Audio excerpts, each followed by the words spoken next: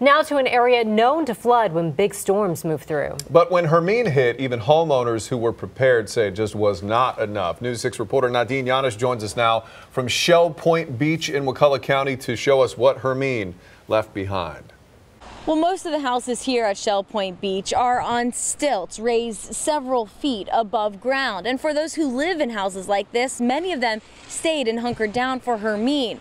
But it's the ones who live in low-lying houses like this that are prone to flooding that those residents say they're not taking any chances. And we tried to get everything up off the ground that we could yesterday. Todd Thompson did everything he could ahead of Hermine. We got our couches up on blocks and stuff like that. Knowing that Hermine was going to bring this. Tornado warnings, howling winds, and horizontal rains, not to mention a storm surge that flooded this entire beach town. The water was bad. We knew the water was going to come up, so we just didn't know how far. But he saw how fast the water was coming up around 11 o'clock last night when he went back to his house to get his cats. At one point, it came up a foot in 20 minutes. We were out there as well and watched as the water covered the roadways.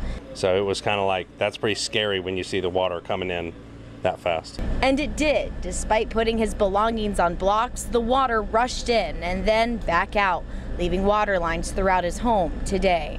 You just know that the next day you're going to have a big nasty cleanup, and you know, it's always bad when your house gets torn up. So Thompson and other residents are working to get their lives back together after this storm. He tells me it could take weeks before he's even back in his home. In Wakulla County, Nadeen Yanes, News 6.